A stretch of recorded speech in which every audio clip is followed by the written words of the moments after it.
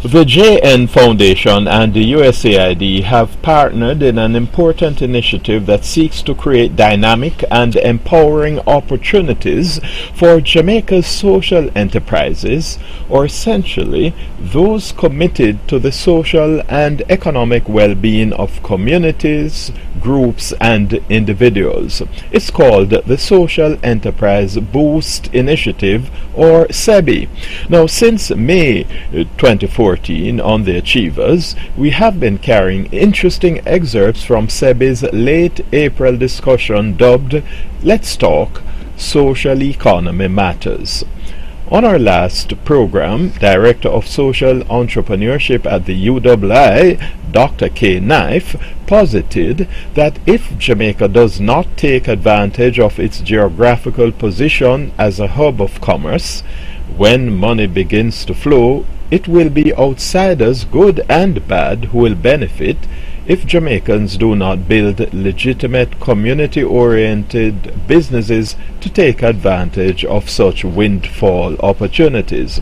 Dr. Knife suggests that opportunities exist and Jamaican community entrepreneurs should begin to examine and act on them. About 7 of the fastest growing countries are residing in Africa. Africa, which is just across the waters here.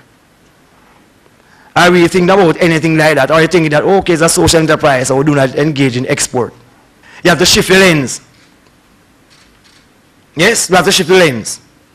If you're in a community that is doing processing of fruits, dehydrated fruits, what's research showing about the phytochemicals that are in tropical fruits? And where is it demanded mostly? It's not in Jamaica.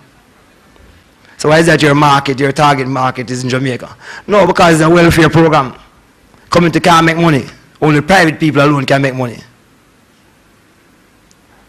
We have to shift the thinking. He suggests that such a shift in thinking requires looking at community-based trade within the diaspora. You have hundreds, thousands of persons in the diaspora who want to contribute to the Jamaican economy, not only in the social sector, but also in the traditional sector. But they are strongly active in that sector as well. And I don't think that we are sufficiently tapped into that sector.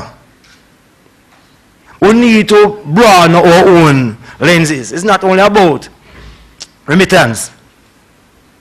So what are the implications? Here we're saying the implications. Demand for skilled laborers. So many different services. So those youths who are under the CSJP program, are we retooling them now to do underwater welding? Are we making connections with people in Guyana to say we can get green art and purple art and all those lumbers that can be used for construction in seas? Are we doing anything like this? So we have people, tools and skill sets, but we need to do some retooling. Well, a lot of work is being done by Dr. Pinnock out by the Maritime Institute. Yes, and under some of the CSJP program, I know that persons from the communities are given scholarships to go there and do some programs as well. But it makes no sense you give those persons mental tools and no physical tools. So a lot of use of training but no equipment. Yes? And so you have a very trained mind who know what they can do with no equipment. They become frustrated. Become distrusting of programs. So you're saying that the youth who's truly at risk are the ones who are not prepared for the entrepreneurial revolution that is taking place. The social enterprise expert says research shows that the impact of social enterprise is quick. Here's what research is showing. Social enterprises tend to have greater impact in a shorter space of time than traditional micro, small and medium enterprises. And we are here promoting a lot of micro, small, medium enterprises. The social enterprises also experience growth within the first year of operation.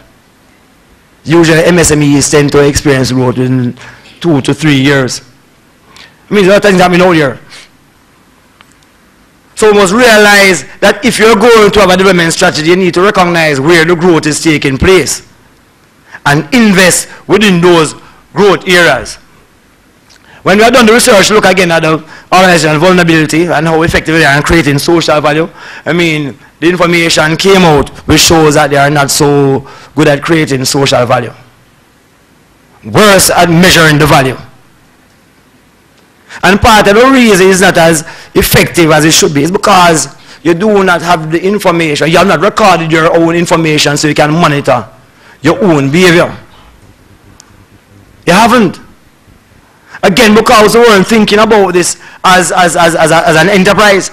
Surely the social enterprise sector, which has great growth potential, needs serious capacity building and reorientation in important areas such as record keeping. That concludes our three-part series on the Social Enterprise Boost Initiative and how building up more viable social enterprises in Jamaica could mitigate some of the island's serious challenges which cannot be addressed by government alone.